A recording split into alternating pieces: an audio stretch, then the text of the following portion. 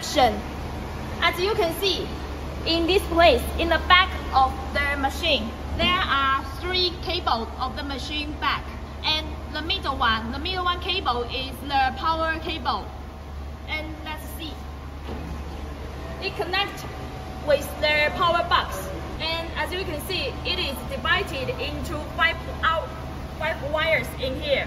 And these three one, the black, the brown, and the green wire is the light wire, and this blue wire is the natural wire. This yellow and green wire is earth wire. Yes. Okay, let's move to this water circulation of the machine. This 2 cable is his water cable. As you can see in this place, we marked here. This is the water outlet cable, and this one is the water inlet cable. And the water inlet cable, it connects with your water tap or the water tank.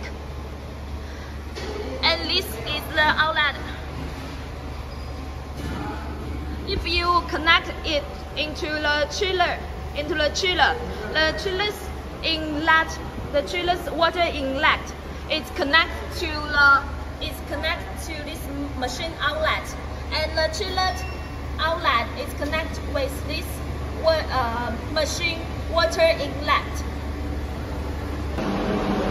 And about the water circulation, please pay attention to the purity of the water. Keep the purity of the water, or if there is any like sand in the water, and it will connect into the water pump on the filter, and then it will block up the filter to affect the machine. Okay, let's see the operation of this machine. Firstly, put your crucible in here. Also, put your mantle in the crucible. When you start your machine, remember to put the crucible and the mantle in here. Okay, then we open the power switch. Connect the machine. Press the start button. Then increase the power regulation. If it is the new crucible, you can preheat the crucible 3 or 4 minutes. And then after preheat the crucible, you can increase the power into the maximum, like this. Yes, and then the crucible will be heating. After you finish the melting, to decrease the power regulation, then press the stop button. And this light of work will turn off. And when you start the machine, it will lie on. The light will on.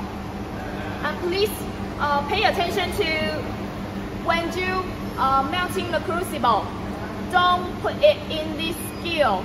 You have to increase it. You have to increase it to 0.2 or 0.4, like this.